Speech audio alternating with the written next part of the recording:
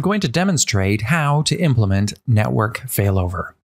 That is, instead of load balancing traffic across 2 or more active devices, we will send traffic only to one device, and then only when that device goes down do we reroute the traffic to another one.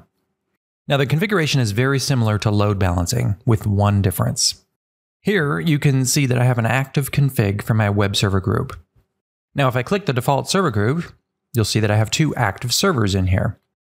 I'm going to click to remove this second one. Now, this doesn't delete the device, of course, it just removes it from this configuration. I'm now going to create a failover group. Give it any name you want.